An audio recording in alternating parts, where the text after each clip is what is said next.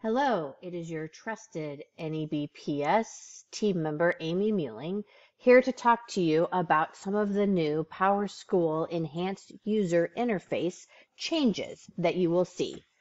This short video will talk about primarily some of the name changes that are taking place in this particular update. For example, if you look at the slide here, you will see that all enrollments will now be called course registrations. Parents will now be called guardians. State province will now be called compliance.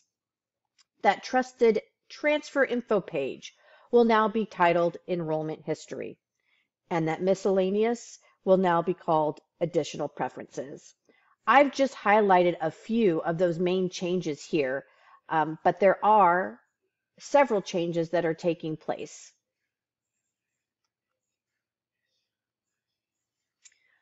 If you were to go into JIPIT, we have several, or will have several KB articles.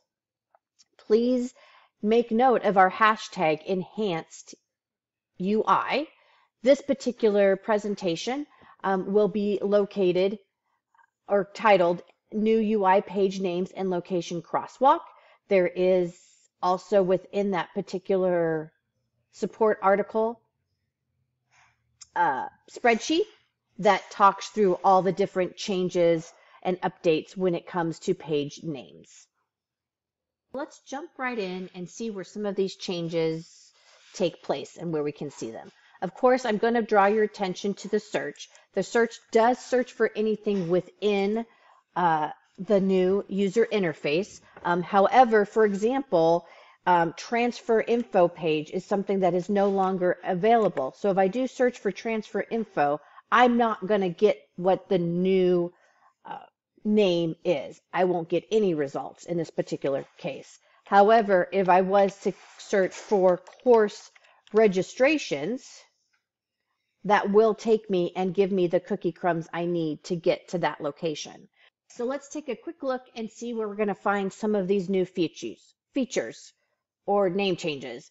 So what was once called all enrollment, so if we were to look at a kiddo and see what classes they were enrolled in, that was used to be called all enrollments. So now if I click on a group of students and I click on a singular student, I'm going to find that particular all enrollments under courses and programs here.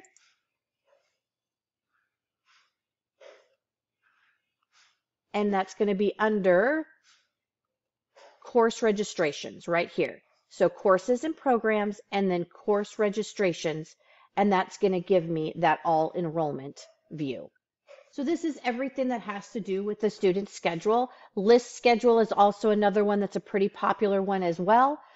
So that is where you're going to find what was once called all enrollments is now under course programs within the student search under the registration group, and you're going to go to course registrations. Okay, so a page that was once called parents is now called guardians. And again, the way we're going to get to that is we're going to select a student or a group of students. And you're going to find that information within the student profile menu. So when I click on student profile under the contacts group, I will now see the guardian information. This is a test server, so at this point in time, we don't see that information listed.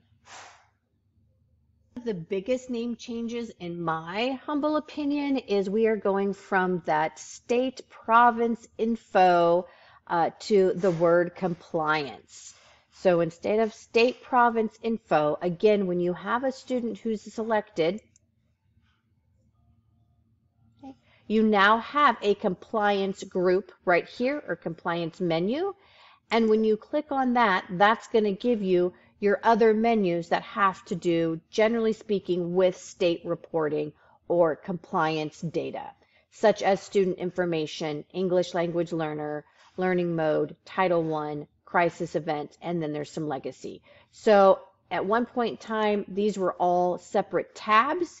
And it does look like when you do open up that student information, those tabs are still there. Or again, by clicking on compliance, you're able to click directly on the appropriate tab. So that student, any province is now called compliance. This next one I think is going to take a little getting used to. We're going from what we used to call the transfer info page to now the enrollment history page. So again, with a student or group of students selected, if we click on them, we have a menu here called School Enrollment, and now you're looking for enrollment history. And that enrollment history is going to give you that in and out of those transfer info records are now going to be called enrollment history. And then don't forget you do have that handy dandy add to favorites as well. So again, transfer info within the student is now called enrollment history. The page that I'm going to highlight is within the school management group or menu. And that's going to be that miscellaneous is now called additional preferences. So if we're to click on school management, under display preferences, okay, right here, display preferences, here's where you're going to see that additional preferences. That's all I'm going to cover in this short video today. Thanks for joining me on the new user interface page names and location changes.